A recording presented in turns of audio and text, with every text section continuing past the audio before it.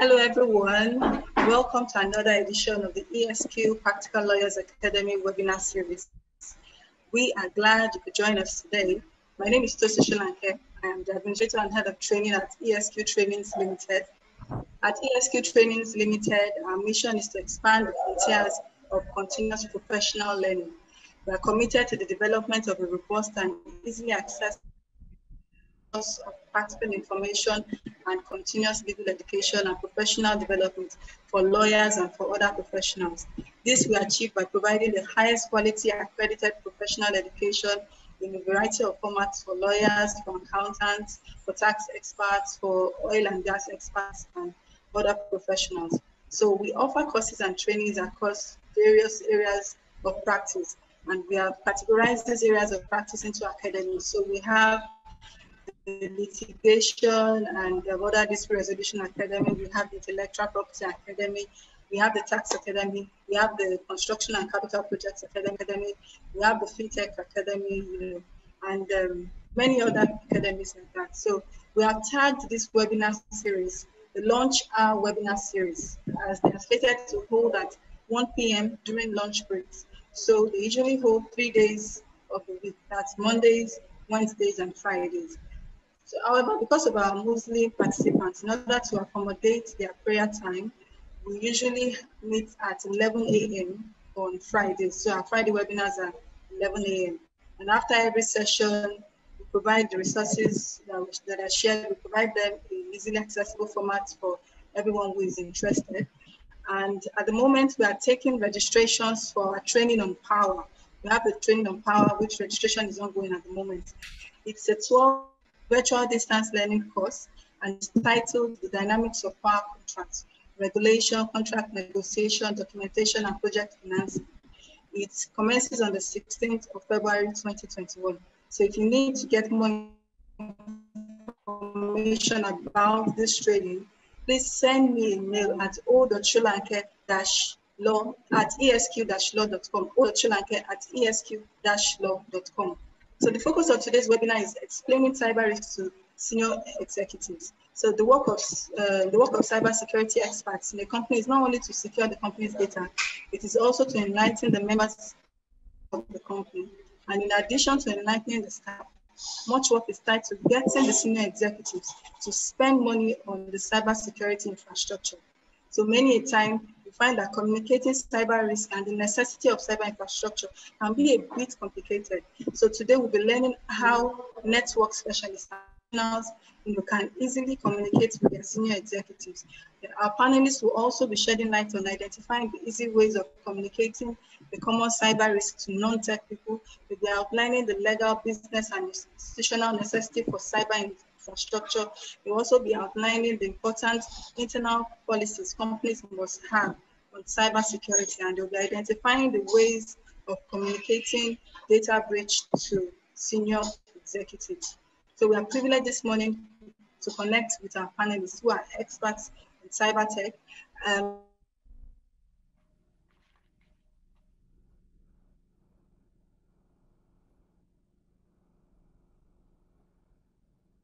I think she went off.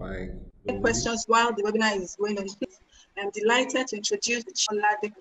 He is the Vice President of IHS Towers and also the CEO of GIC, which is a subsidiary of IHS. So, Mr. Oladeko, over to you now. Thank you very much. Can you hear me? I need to confirm. Okay, thank you. Yes, I can hear you. Yeah, thank you. I think you've done a wonderful introduction of the topic to discuss. I'm happy to be here, and I think that the discussants are also quite prepared to onboard and provide insights into what it takes to effectively communicate cybersecurity, the process, the concept, the associated risk, and how to manage it within an organization to participants on the webinar. I believe that you've provided some fundamental background to what cybersecurity is, but I may just want to mention that this is all related to ensuring that the systems and networks are protected from infractions by people who threaten it um, in order to gain access to it. And gaining access to those systems, not necessarily just for the purpose of accessing, but to make changes or to tamper with those systems and networks in such a way as to derive certain benefit that may be inimical to the operations of those systems and networks or their performance in general.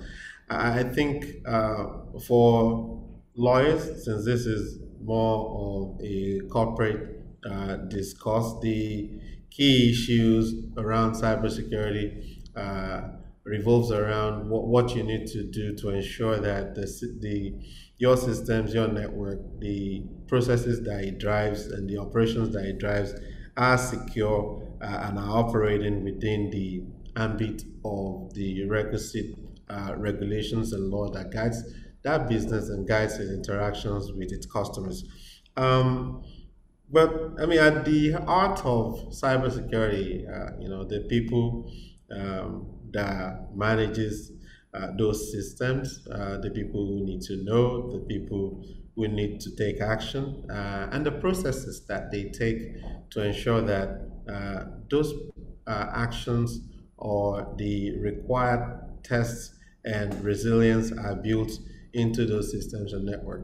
And of course, the technologies that are involved in ensuring that all of the processes are activated and work seamlessly to deliver the right level of protection for the business for continuity's sake and to avail it the right protection against the requisite risk. So um, I have fellow discussants on this webinar, this session. I would ask that they introduce themselves to you. I think one of our discussants is unavoidably absent this morning, but I am sure that the other two that are on the program would do justice to the discussion. And then afterwards, we can all ask questions after they've done their presentation. I would leave Mrs. Adewumi and Mr. Shaolu to introduce themselves, after which we can proceed to the presentations and start talking through what cybersecurity is and who needs to know within an organization, what processes we need to have for disclosure, who needs to coordinate the disclosure, and how do we ensure that the right processes are in place and the right governance are in place to ensure that the company works within, again, defined regulatory rules and corporate governance provisions within the organization and outside of it. So, again, good afternoon and welcome to this session. Mrs. Adewumi, please, you may introduce yourself. Yeah, thank you. Thank you, moderator. Yeah, good afternoon again, and thank you very much, ASQ, for having me here today. A quick introduction. My name is Ayodeji Adeomi, as you said, and presently I'm the Data Protection Officer for Zenith Bank UK, and I'm also a certified privacy practitioner with a legal background, and I have a passion for data protection. I have a passion for cybersecurity, anything that has to do with workings of organizations on the using technology is my interest. And largely, I have a very strong interest, and because I believe the world we live in today needs it, a protection of individuals where we work systems for providing services and products to people across the world. Yeah, so I'll say that's my brief introduction I'll provide to you today. Thank you very much, Mr. Adeomi. Mr. Shalu, over to you. Introduction. My name is David Ashalu. Thank you so much for having me. I am the managing partner at Velma Consulting, and then the project producer at the Velma ARC. Velma ARC is the Velma Action to Reduce Cyber Crimes, where we rehabilitate influential cyber criminals, empower them, and convert them from cyber criminals to cyber cops. So they help in eliminating and prosecuting cyber crimes. My interest beyond, eliminating cyber crimes, I also have interest in helping organizations to identify and prevent cyber threats. So, because we believe prevention is better than cure. So, what we try to do is to look at the threats, the trends, and then to warn beforehand. And we have a large network of cyber operatives, both on both sides of the divide, to provide the information and the guidance as well. Uh, I believe that we'll benefit a lot from the webinar today, and I really look forward to it. Thank you so much for joining us. Excellent. Thank you. So, and just for the participants, please, the presenters would do a 15 minutes maximum presentation, just talk through their views on the issues that we're discussing. And after that, we can ask questions. Please be free to, you may write down your questions. I think it's probably a portal here where you can also send in questions, and the discussants would address those questions afterwards. And please, no question is too mundane. Let's make it as interactive as possible. I think we should sort of share ideas, and this forum is supposed to enable us to do that with the guidance of the panelists who are subject matter experts on the issues being discussed. Okay, so Mrs. Adeomi, you may want to go ahead and present. Okay, thank you. I don't know, can I get my slide on the screen, please?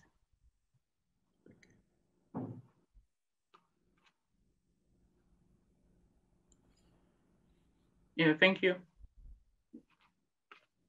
Okay, I would like to make a start by saying briefly and quickly that we are living in times when we cannot overemphasize the need for cybersecurity, considering the fact that almost 100% of what we do right now is done virtually. Everything we do is done via systems, and everything is done in the cyberspace. Organizations are trending now, and everything they're doing is done virtually, automated processes everywhere. Now, while we do this, cybersecurity becomes threatened because we have different people who are trying to access information for different purposes. And therefore, it becomes very vital for us to have a good understanding of what cybersecurity is, understand the risk we're exposed to as an organization, the risk we're exposed to as individuals, and what steps we can take actually to ensure that we curb this. And I'll quickly say also that what we are trying to achieve here today is ensuring that organizations understand in the simplest way they can the importance of cybersecurity and the risk posed that the working or their technology and the use of systems poses to their daily business. And importantly, for senior executives to understand this particular threat and agree with the operatives within the organization on what should be done about it. So if we can go to the next slide, please. Okay, I've said here that we all know cybersecurity basically is any potential risk or harm that an organization can suffer as a result of using technology. So it's as simple as that. Can we suffer any harm or loss as a result of the fact that we are using technology in the place of our business? Although I also know that the focus of this particular discourse today is not on the individuals whose information we probably will process while we are working, but basically solely on the organization and ensuring that the executives and those responsible for the business of the organization do the right thing. And in discussing cyber risk, there are 3 key points that would always need to understand and have a good visibility of, and that's the people, our process, and our technology. When we say people, who are we referring to here? We're referring to anyone who can have access to our technology within the organization. And the people we are referring to here are both the employees, the threat vectors, and the hackers out there who are trying to get access into the technology of the system, and also those who have authorized access to work it. Because if you have employees within organizations who don't know how to work the system and who don't have a good understanding of the risk working on technology poses to them as individuals and to the business, becomes a problem.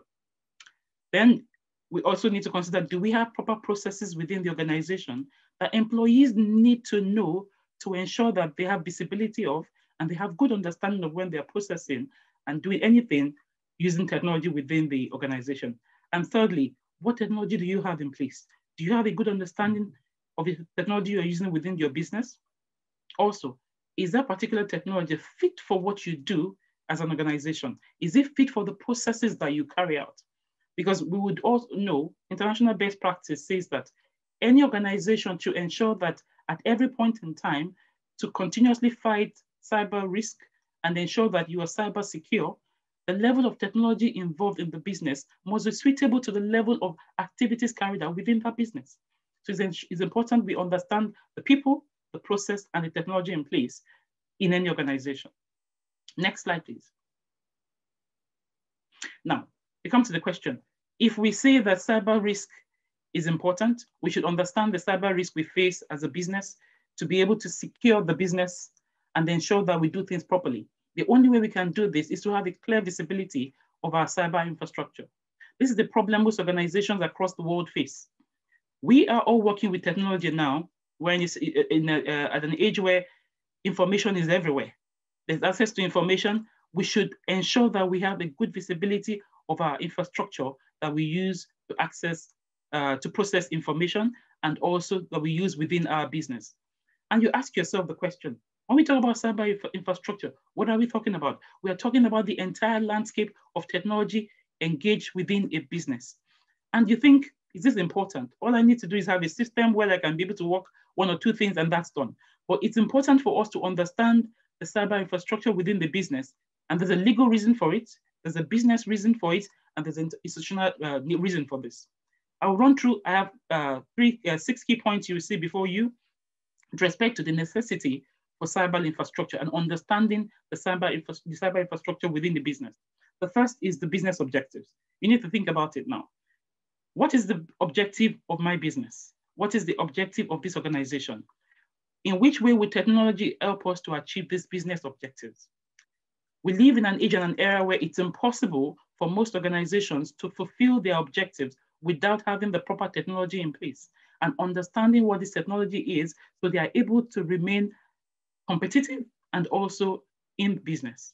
Obviously, we also know that there's an economic advantage to being a technology savvy organization. When you are technology savvy, you are able to process your activities and do things quicker and safer. And therefore you have an economic advantage. Your bottom line is secured, your profit and loss, your profit ratio obviously is also in a good place.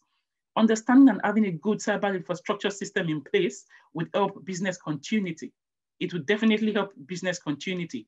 Organizations who don't have proper systems in place and proper understanding of their cyber infrastructure could have their business go under in one day, and that's the end of everything. There are several cyber threats out there that can discontinue any business without formal actions being taken against them in any way. And therefore, the cyber infrastructure and the cyber space of any organization should be visible to those who are responsible for this, and also have a good understanding so they are able to propagate and sell this message to senior executives within the business. There's obviously growing legal and regulatory compliance issues involved in cybersecurity and the cyber infrastructure of any organization. First, we now know that there are cyber security protection laws across the world. There's importantly the use of data, which both local and international laws are providing regulation. A quick one would be what we had a few years ago in the international scene when the GDPR came on board. And basically, this is the regulation that affects organizations everywhere in the world. In Nigeria, we have the Nigerian Data Protection Regulation and also the Data Protection Bill, which is still before the House, not yet passed into law. What all these regulations seeks to do is to ensure that organizations know what their cyberspace looks like. For you to protect data that you come in contact with, for you to protect data that you process, you must have a good understanding of the your cyber space and the infrastructure you have in place. And most of this regulation ensures and provides strictly that organizations must ensure that they have organizational and technological measures to ensure that they protect information while they work. And what this simply means is this: where you are in breach of any of these regulations, there are sanctions and fines that follow. Therefore, it's impossible for any organization to not consider the legal, business, and institutional necessity for having a robust cyber infrastructure, having a good visibility of what their cyber infrastructure looks like, and being able to sell this to the business to ensure that it remains in the top, the front agenda of the board of directors. Obviously, also, I would quickly say, which I mentioned earlier, is the visibility of the cyber landscape of the organization. Most problems we have engaged in my experience and in my practice over the years, what I've noticed is this: the information technology people and security people within organizations don't in themselves have a good understanding of the landscape, of the cyber infrastructure of the organization they work with. And now, when you don't have a good picture of what something looks like, it becomes impossible for you to sell it or provide a good understanding of it to those you report to within the business. And therefore, it affects the way they would be able to probably give decisions and also follow up with any proposal you make or your request for budget with respect to any activity you need to do with respect to cybersecurity within the organization. And finally, on this point, I would say competition. Every organization, most businesses in the world now, everyone is working and trading on technology. It's impossible for you not to have a good understanding of the technology you require to be able to meet your needs per time, and also to ensure that there's continuous monitoring and compliance with what you should comply with to ensure that your business is not negatively impacted by the risk open to your business as a result of the fact that you do business with technology. So obviously, we cannot overemphasize the need for understanding of cyber infrastructure within the organization. I'll go quickly to run. We know that for cybersecurity, organizations, if you have good visibility of what you do or with technology within the business, it's important that you have policies and procedures in place. And through the policies and procedures you have in place, you are able to communicate to the business what is expected of them. Like we all know, cybersecurity, understanding cyber risk, analyzing it is not the sole responsibility of the InfoSec department, IT, or data protection people within the business. When it comes to cybersecurity, because it affects the entire business, it's everyone's responsibility, from the board of directors to the officers of the business. So we have here key policies that organizations must have. Now, I would say clearly and quickly that these policies is not all there is. Depending on the cyber infrastructure of any organization, you would need to sit down and do a review of what your cyber infrastructure and your systems look like. Depending on what your cyber infrastructure and your systems look like will determine what policies and procedures you need to have in place to ensure that your people have a good understanding of what they can do and what they cannot do with the systems within the organization. Access control policy is very important. We should be able to control who has access to certain information and who has access to certain platform. In no organization who have a good understanding of what their cyber infrastructure is like, would you see access to systems being given to everyone without control? It's impossible. There must be an access control policy in place that ensures how you can obtain and request access to certain systems, and also a policy and grounds with respect to when access is denied to individuals. For example, you have an employee who joins an organization, has access to the major platforms and the core platforms and systems of the organization.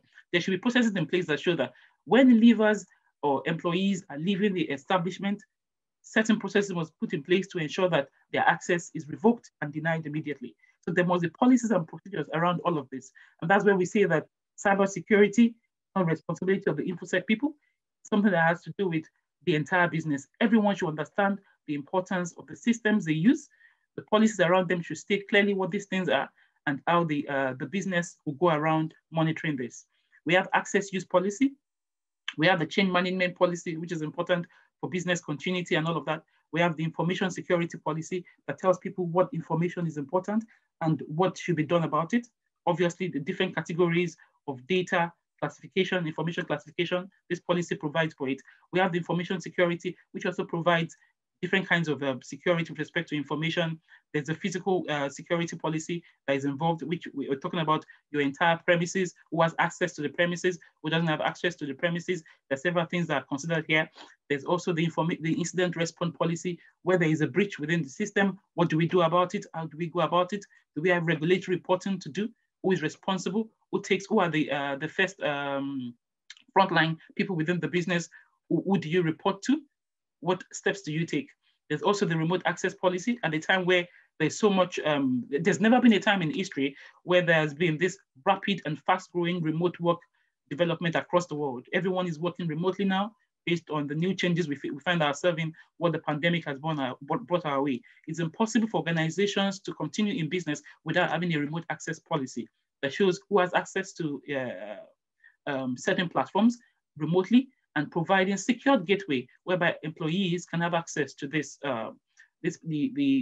organization's platforms while they work from home. There's the email and communication policy. Employees should be made to understand how communication and emails should be done, what social media platforms they can work on, what access do they have, and what they can do on this platform. There's also the disaster recovery policy and the business continuity policy. All these policies are key and basic policies that every organization who works using technology must have.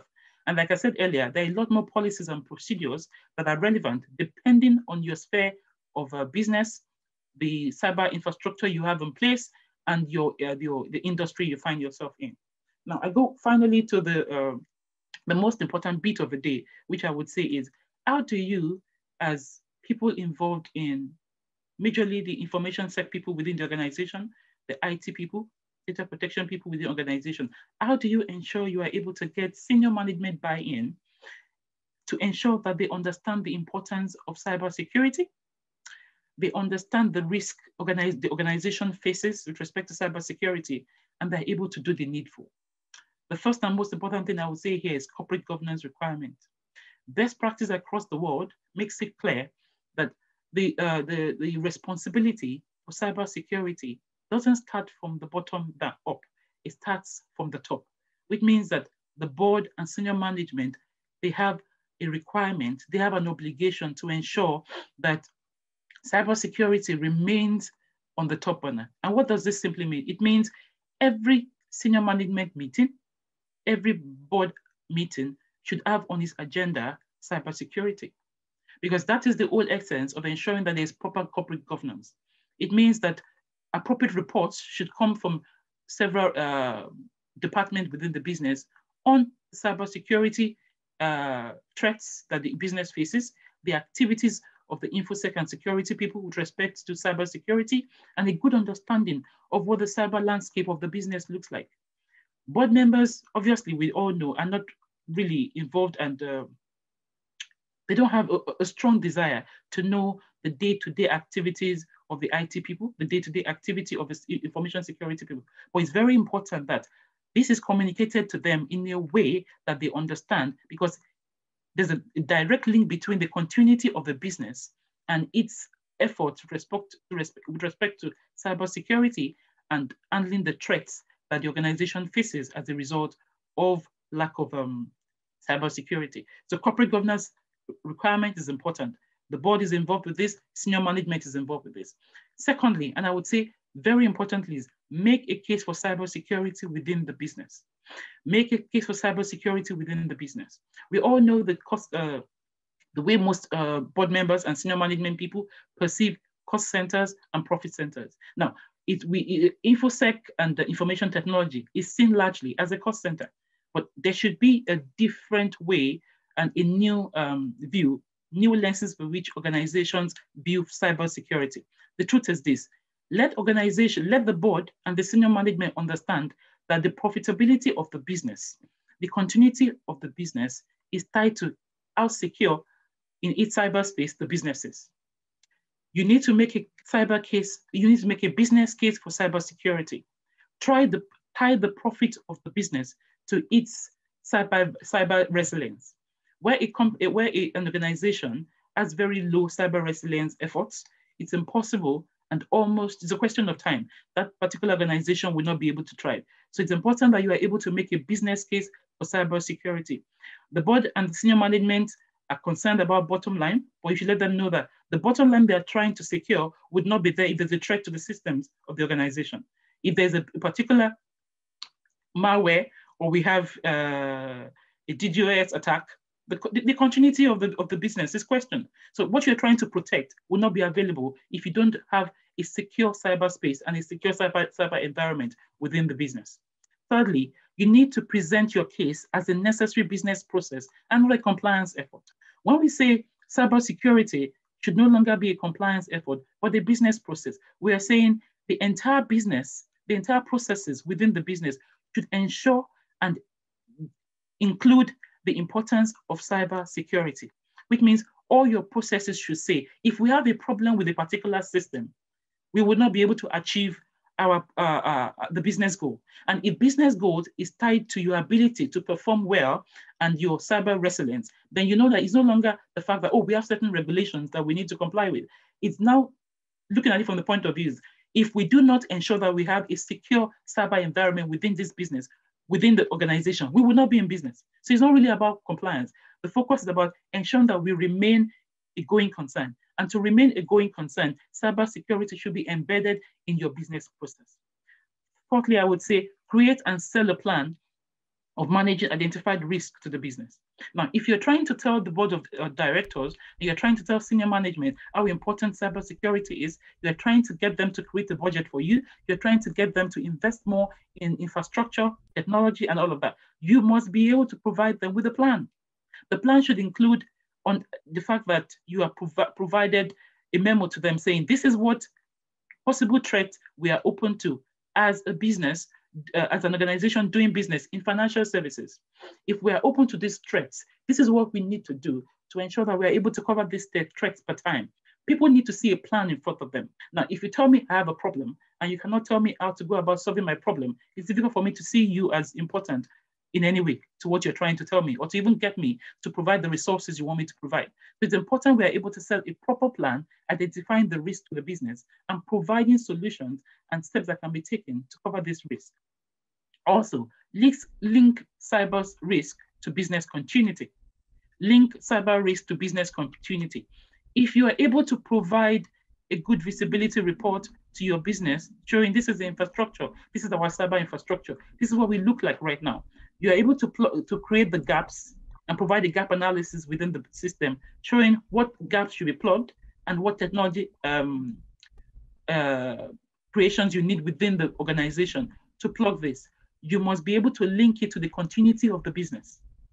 If you're telling the business, we need to have certain infrastructure in place, which we do not have, we need to have certain monitoring activities, which we do not have, we need to carry out certain patches, penetration testing within the bank, which we do not have, or within the system, which we do not have. And you're telling the system, if we do not do this, we would not be in business for long. Now, senior executives want to see anything that could be a threat to their ability to continue in business, anything that will be a threat to their able to continue to make profit, they will listen to you. So if you're not able to link cyber risks to cyber continuity, it becomes difficult for you to do this. Okay, I'll go quickly to say that also we should emphasize the point that cybersecurity is not the sole responsibility of infosec specialists or network specialists within the organization. Cybersecurity is everyone's responsibility. To keep an organization going and to keep the business afloat and to continue as a going concern, it's important that we're able to sell this message and propagate this message to the business. Thank you very much. Very, very insightful. I think it was so good that I was compelled not to stop you within the 15 minutes time frame during which you should have rounded up. But very, very, very beautiful presentation. I think we would all want to have a piece of the presentation. I think we're going to share it after this session, but very incisive on nature and quality of what needs to be protected, and who needs to know, and how should we ensure that they're onboarded.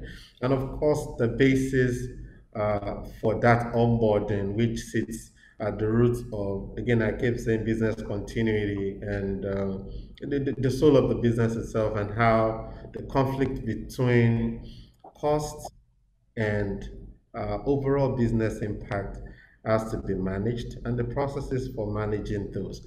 I'm sure the participants have a lot of questions, but I will let Mr. Ashaolu also talk through his views on this very important topic, given where the world is today, the new normal. And then after that, we can take questions from everybody else. And now we can also try to tailor the conversations to the specifics of this session. But I think you did justice to that, and thank you very much. Mr. Shaulu, yeah. Thank you so much. That was a very um, wonderful presentation. Thank I you. will try not to plagiarize you, although I'm highly tempted because it just covers the ground. What I will just do within the next 15 minutes is to highlight a couple of things to add more flesh to what you have already done. Um, I like your definition of cyber risk. It's sufficient. What I'll just say is what determines or what influences the organization's response to a cyber risk or a cyber threat would would be dependent on the type of organization and their objectives. That would also determine the focus of the cybersecurity analyst for that organization. Um, so, what would be um, a risk or a threat to a health organization, for instance, may necessarily not be a threat to a fintech organization because they have different objectives. So, for for us trying to reach out to our executives and our bosses, we have to consider first what the objectives of the organization would be, and then so that will help us to say to them exactly what they need to hear. Another thing I want to say is I want to talk about is motivation for cyber threats or for cyber risk as it were. There are different reasons people attack us, and just like you were saying, moderator, we are in the age where everything is going online because of the coronavirus and the pandemic. We we we're moving everything online. I like this illustration that I've used before. If we are in a house that has only one door and one access in and out, it's easier for us to eliminate security risks because what we have to do is to fortify this single access and focus our attention on this access. But if the house has multiple accesses, windows, back door, um, underground access, multiple doors, then we're going to have to focus our attention on multiple entry points to prevent security risks. That's the same thing that we're facing right now.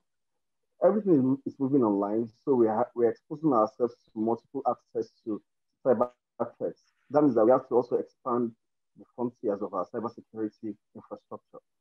So the motivation for cyber threats to an organization could be for economic, could be economic sabotage, could be attack coming from the competition, and it could also be for pecuniary reasons or for monetary gains.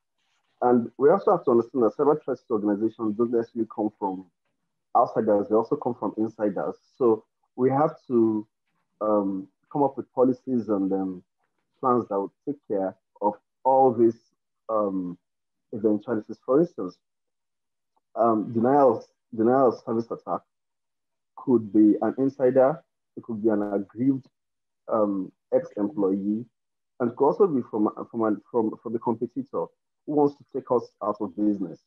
I don't know if we know how that works. Where a denial of service attack happens, the system, the infrastructure, the cyber infrastructure of the organization is bombarded with numerous requests that the system is overwhelmed and then it shuts down. When the system is overwhelmed and it shuts down, it affects the availability of information or data. It affects the integrity of data as well. And it also affects the business continuity because at that particular instance, just think about it. You're trying to access your Zenith Bank online banking, for instance, and you see a message that says, sorry, this Zenith Bank website has been hacked. I'm not going to bank with Zenith Bank after that because I'm not going to say, then my information, my money is not secured. So as an organization, these are things that we try to prevent. Virus and malicious codes are also part of cyber threats that can affect business continuity and affect affect our productivity as well. Ransomware, for instance, ransomware is becoming very popular. Ransomware is where a malicious person sends a virus, takes over your system, encrypts your information, and tells you to pay money for him to release the decryption or the encryption key so that you can access your information. Where you don't pay money, it tells you it's going to delete your information or it's going to sell it to a competitor. So he's actively holding you to a ransom. Um, malicious persons are making a lot of money from ransomware all over the world. And the incidences of ransomware have increased tremendously since the beginning of the pandemic. There's also the business email compromise, that's BEC, which should be of concern to organizations as well. I'm sure we all know Osh Puppy, we know Obi, Victor's Obi. That is their stock in trade. From BEC, Victor's Obi was able to defraud people of over $11 million. Osh Puppy, on the other hand, was going towards around £142 million. It was going to defraud a Premier League club of £100 million from BEC alone. BEC is huge, and it requires lots of them. It's like a web of other cyber threats, money laundering, hacking. Let me just explain briefly how it works. So the hacker or the malicious person sends an email to all the employees of an organization. One of them carelessly opens the email and clicks on the link that's inside the email that says something like, click here for whatever reason. As you click on the link, automatically a software or a malware, that's better what to use, a malicious software as a malware is installed on your computer. The malware then takes control of your contacts and then reads all the email addresses of other employees in the organization, as well as continues to read your conversations. Whenever there's a time, or when it gets to a time where there's supposed to be like a monetary transaction, this malicious person can see that you're expecting money or you're about to pay money. He can send a spurious email from a spurious email address, or even on your behalf, to the person that's supposed to pay you money and give them the wrong account information. The other person, believing that the email came from you, sends the money to the wrong account information. It doesn't matter how much it is. The money is going to go because the account information they're providing, even though it is the wrong one, it's a valid one. And as soon as the money goes to that account, they transfer it using money laundering skills and move it around the world. So BEC is a very serious threat to organizations. There are also other threats, maybe not necessarily of major concern to corporate organizations, like cyber fraud and so on and so forth. But there are steps that we can take to avert, these types of threats. It depends on the kind of threat itself. So if it's to prevent ransomware, we need to have a very good antivirus software. If it's to prevent BEC, that requires a lot of training and a lot of discipline on the part of the staff as well.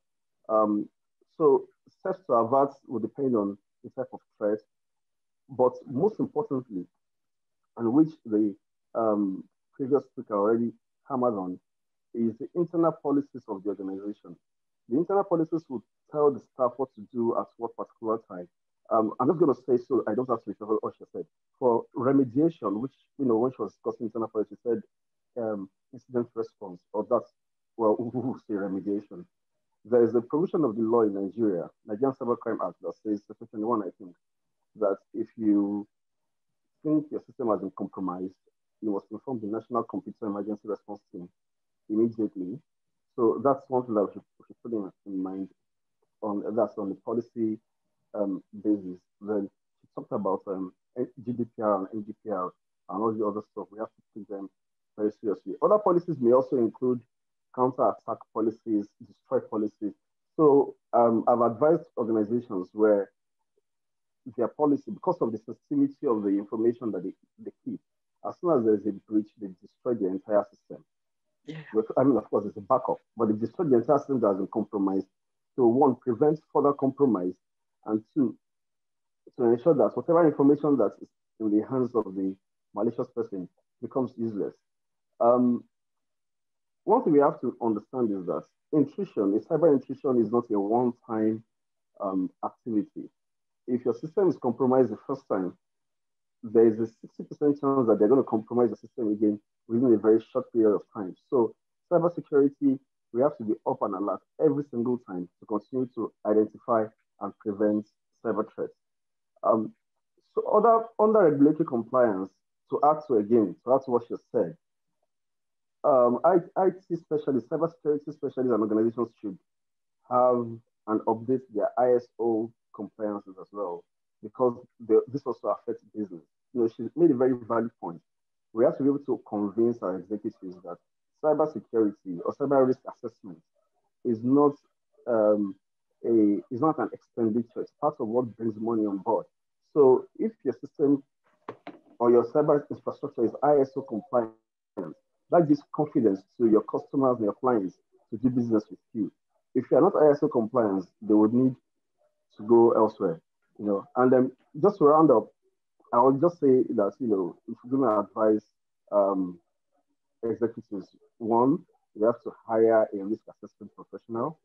I also advise that you should get insurance or get money back guarantee cybersecurity solutions.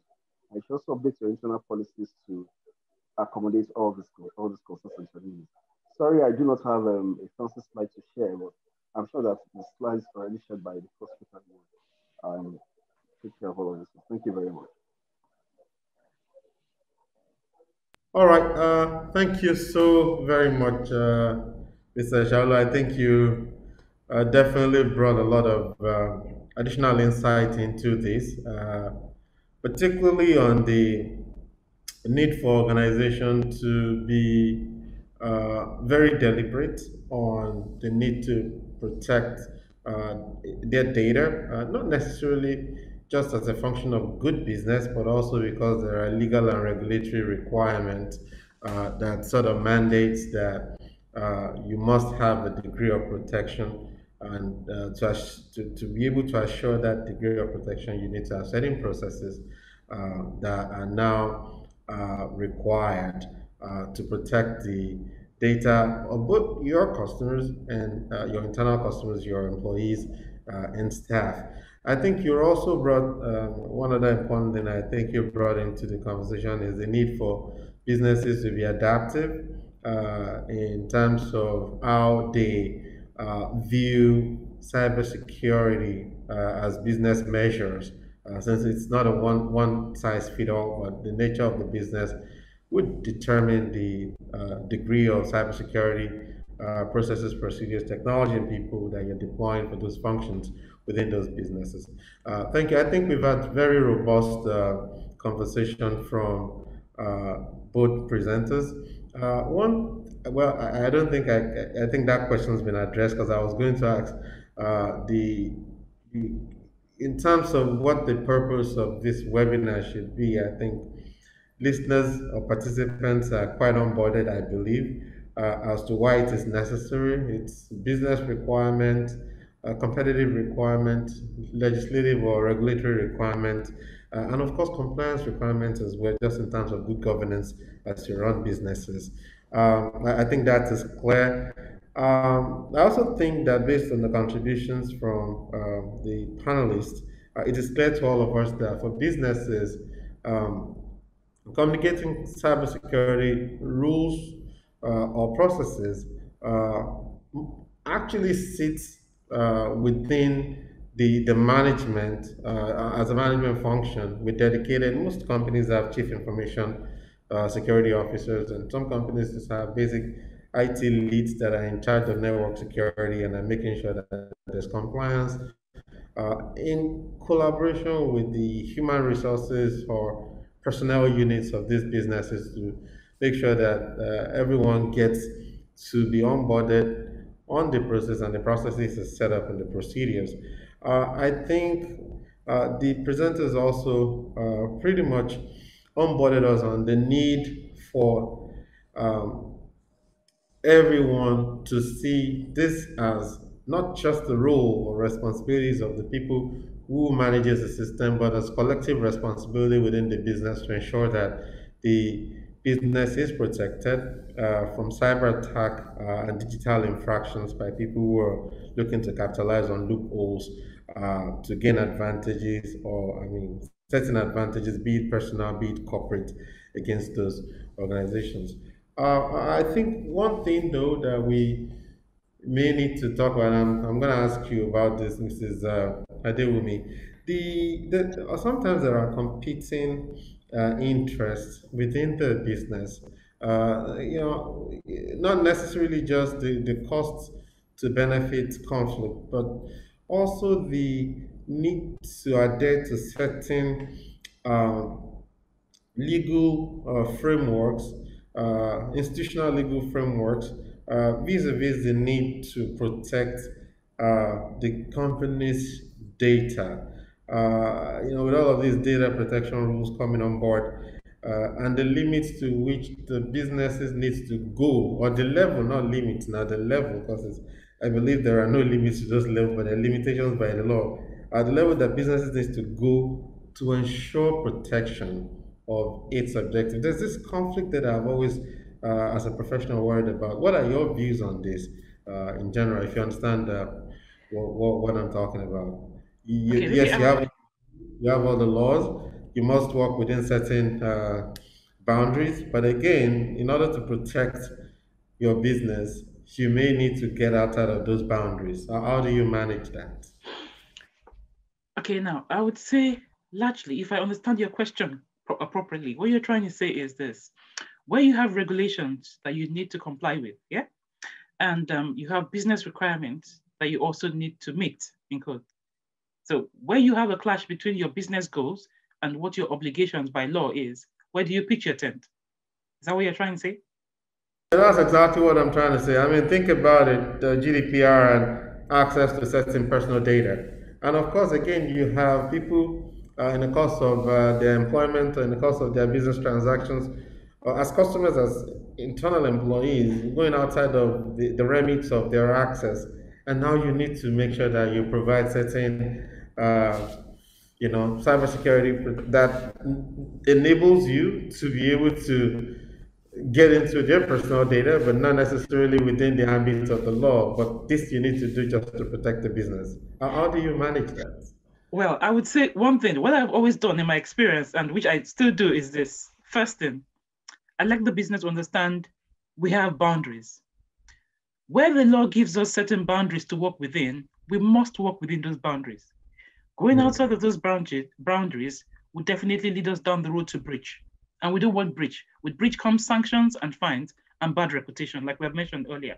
Now, interestingly, the law also allows you to actually play within certain areas.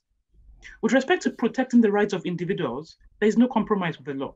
Now, with respect to certain technologies to actually have in place within the business to protect individuals, the law allows you to make your own decisions with respect to, like we said earlier, an organization in the health sector necessarily does not need to have the same infrastructure with respect compared to an organization in financial services.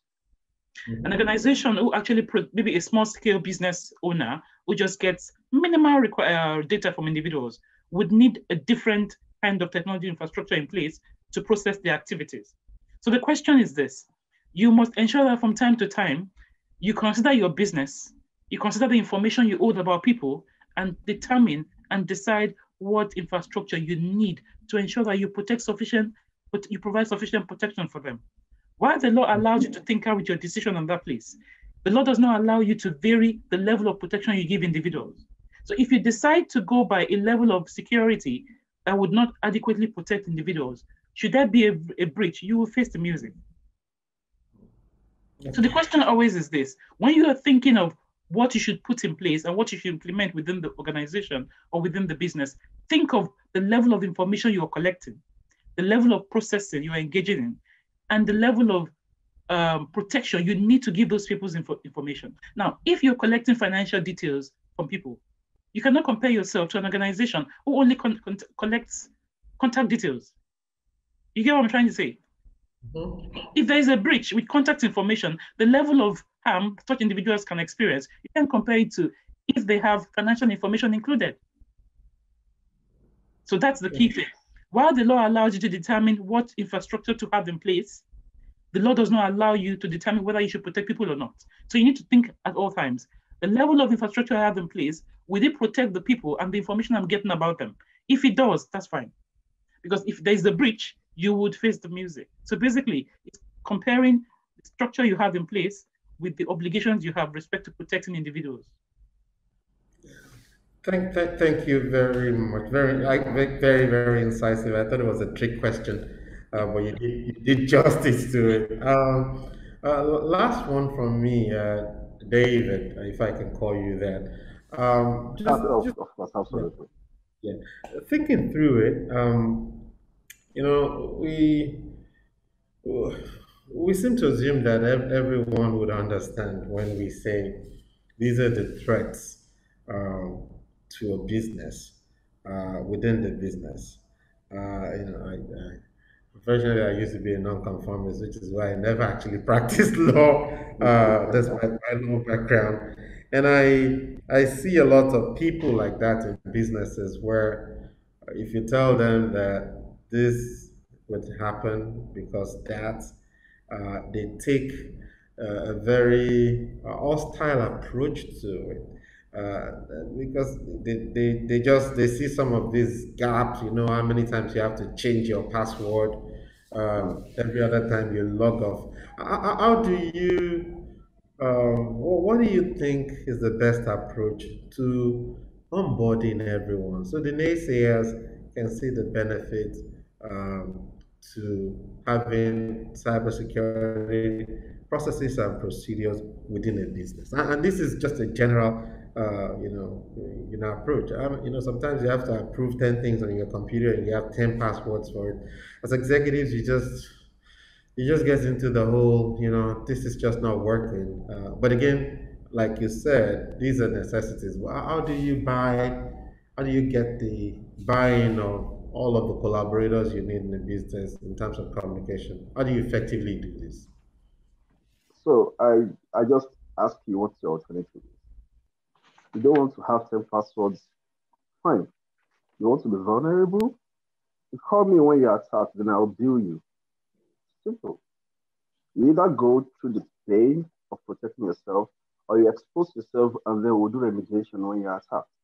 On the other hand, though, there are software, there are tools that can help you, you know, go through or go around some of these limitations and problems. So if the problem is to remember is remembering the passwords or having multiple passwords, there are password managers that can handle that for you.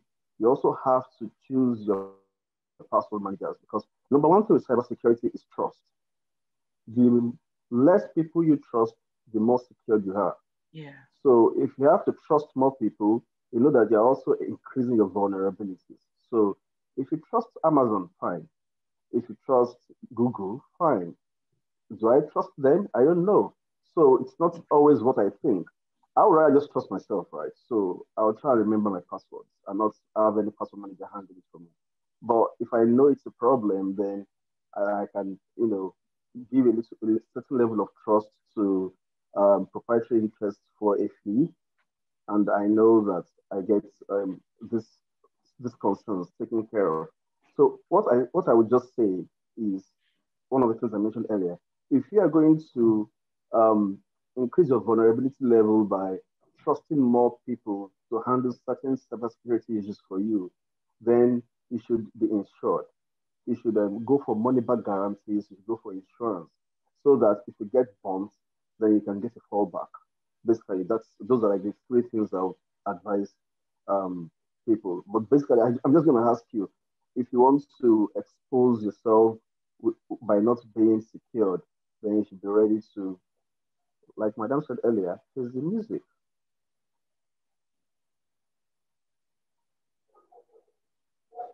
Thank you so much. I think at this point I don't know if anyone in the audience has any question. They can either type it in. I've not seen any question in the chat, so we'll just probably take a 1 minute to see if anyone has any question before I round this up. But this has been really, really very educated and very incisive in terms of depth of the issues and discourse. Are there questions from anyone? I don't see any. In the absence of any further question, I'll ask both panelists one last shot, 2 minutes, just to round up. And so we've talked a lot about security. what needs to be done.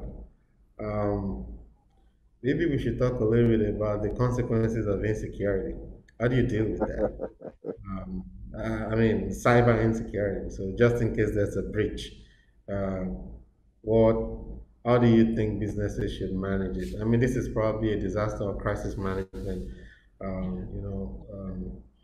approach. But what are your thoughts in 2 minutes before we round this up?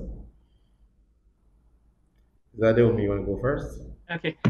Okay, I would say the first thing is this. Well, before you have a breach and before there's a crisis, I want to believe that definitely you have a compendium of relevant laws applicable to you. Because when there's a breach now, it's now outside of the remit of your organization. You have some reporting obligations to carry out. I know that for a good one in the Nigerian data protection regulation, I'm not so clear on it, but I can say quickly for the GDPR now in the UK and applicable in EU. If your organization has a breach, the first thing you should do is consider what breach has occurred. What do you need to do with respect to the information? If it has to do with information of individuals, you need to report it to regulators if certain details are involved. If you don't have any proper remediation within your business, involve those individuals so they can take steps to protect themselves. That is the external reporting. But obviously, where there's a breach, internally, the first thing you need to do is this. Before the breach occurs, obviously, your incident reporting policy and procedure should be known to those who are responsible within the business. The first responders, obviously, we have a group of individuals across the business. We should take the remediation action immediately to ensure that they put an end to the immediate breach. When it has to do with systems, then take remediation steps. And obviously, other procedures in your business continuity and other things comes in. But the first thing to look at is this. If it's merely internal and there's no reportable obligation, what do we do internally immediately to curtail the breach? If you have external obligation perspective, because individuals' information is involved, you report within certain timelines to the regulators and also contact those individuals involved. So I'll quickly say that's the first step you take, the internal step and the external step. Thank you very much. David? Yes, by all means, I'm 100% with Madam. I'm just going to add that. So when you look at all of this, then what do you do next? What are the immediate actions you take to ensure that you know the damage, you plug the leak as it were, you stop the bleeding. So it depends on the kind of risk or the kind of threat that you're facing, you know. But one thing that I know a lot of people have done is to limit your connectivity immediately. So if you're connected to any external internet connection or connectivity as it were, you want to probably just pull your plug first, because more often you suffer the security risk because you're connected to the internet. If you're not connected to okay, so let's just say it this way. If I have a computer, a laptop that's not connected to anything, nothing can come into it. But as soon as it connects it to something, if it's a USB stick or if it's a LAN cable or Ethernet or even internet or even intranet, then you expose yourself to vulnerabilities. You remember the analogy of the building with multiple doors. So one thing you want to do is, as look at the internal procedures and policies, you want to close the doors, shut the doors against further intrusions and further harm. Because as I said earlier, if you will compromise once, you will compromise again. So what you want to do is you want to shut the doors, you want to ensure that you limit the exposure, and then you can take care of the problem internally. But most importantly, you have to spend a lot of money on security. You have to spend a lot of money on alternatives. So when I was doing my one of my programs, we were working on a project called "Where's the Party."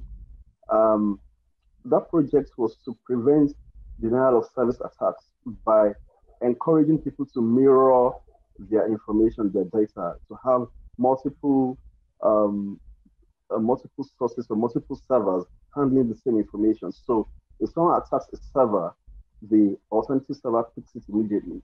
That was what we called it at the time, but now it's sounding like blockchain. So I'm just going to say that there's technology to ensure that these attacks don't actually affect you so badly. One of those technologies is blockchain technology. If you understand how blockchain works, you understand that you can avert or you can minimize the effects of cybersecurity risk on your business if you can employ the blockchain technology, basically. All right, thank you.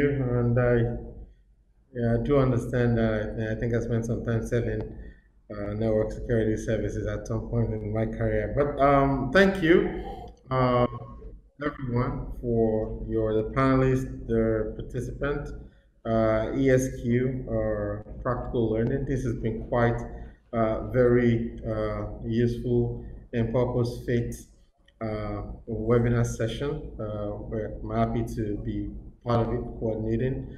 And in the absence of any other question, um, good afternoon, everyone. Thank you. Thanks so much for having me.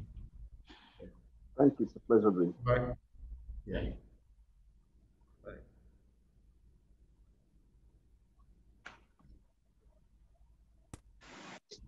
Okay, can you hear me? Yeah. Yes, Hey. Okay, good. Okay, I want to say a very big thank you to everyone who has been part of today's session.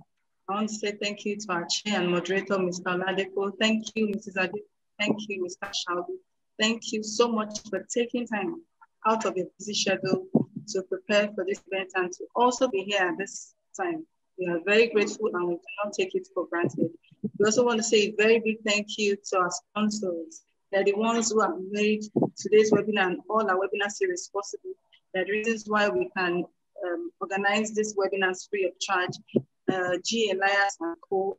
and Advocate Law Practice. Thank you so much. Thank you to all our attendees for being part of today's webinar series. And like I mentioned earlier, that we have this webinars 3 times every week, Mondays, Wednesdays, and Fridays. Our next webinar series is titled Workplace Health and Safety Issues and Legal Considerations. It's coming up on Friday, the 5th of February, 2021 at 11 a.m. It promises to be very insightful and we look forward to engaging everyone there. Also, like I said, our training on power registration is ongoing in respect of that. It's titled The Dynamics of Power Contract, Regulation, Contract Negotiation, Documentation, Project Financing, and on everything that has to do with power contracts. It commences on the 16th of February, 2021. And if you want to get more information about it, please send me a mail at esq-law.com. o.chilanke@esq-law.com. You can send me a mail and we'll be happy to provide more information to you in respect of that. So thank you so much once again. Thank you, panelists. Thank you, activities. It's been really a wonderful day, very insightful, very rich with the content that we had today. So thank you all and enjoy the rest of the day. Yeah. Thank you. Thank you. Yeah. Bye, Mr. David. Bye. Bye. Yeah, bye, Mr. Deumi. Thank you so much for that.